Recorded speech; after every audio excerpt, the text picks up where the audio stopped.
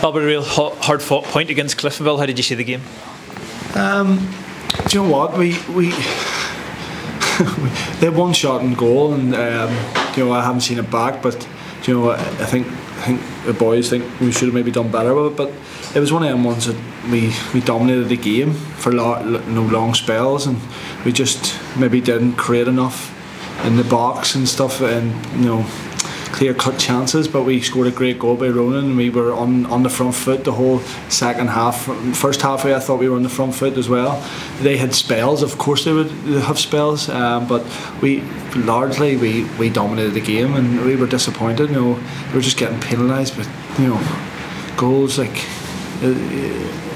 any other time you win that game 1-0, and it's disappointing, it's frustrating. But do you know what, we played a lot more like ourselves tonight, and it's important we get to, you know, either side of the game and we'll have that aggression, because that aggression transfers into playing with aggression. You know, being on the front foot, winning your tackles, when you're, you know, your 50-50s, and win your personal battles, and then then you take care of that, and then it, you know, breeds into being more confident and, you know, playing on the front foot and getting at the opposition. I thought we'd done that tonight.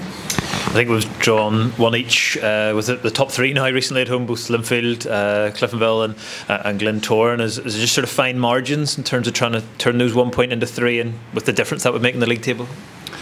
Well, it is fine margins, because if you look at them 3 games and you remember the goals, they very fine margins. You know, I think we were winning the other 2 games, and they equalised later on. But it was this one that was just.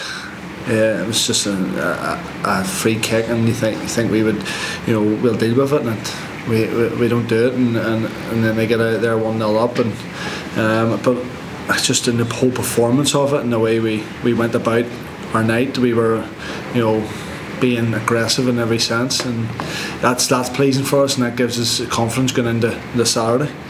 And yourself personally, you came in to a back 3 and seemed to settle very well and very quickly. Was it a sort of a hard game to come back into? No, I just want to play, and of course you do. Any player wants to play, and it was good to get the nod to move into a back 3, and I just thought, you know, it was good to come up against the league leaders, and that's what you want to do. You know, Ryan Curran and Joe Gormley and the rest are very good players, so you want that. So it's just, as long as I'm in the team, I'm happy, and if I'm not, I'm working to get into the team. Yeah, it shows the value, I suppose, of being ready and having that attitude of you know, ready to play when called upon.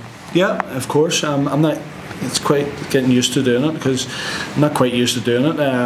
Usually I've played, so I'm, you know, but it is that, it's having that attitude of single-minded, and just, you know, worrying about making sure you're ready whenever you have to step in and play, and that's what I've done tonight, and hopefully it continues, and you know, get a run of games under my belt.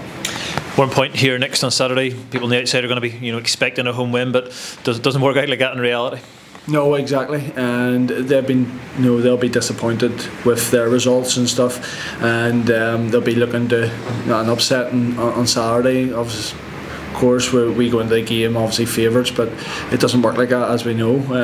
You know, we go away at Portadown next favourites, and you think we're going to win, and you know, these things crop up, and you have to go and play well. You have to go and win your battle and earn the right to win, and that's what we'll be looking to do on Saturday, and we'll be hopefully play the way we played tonight, and that aggression, and showing that aggression on the ball and off the ball.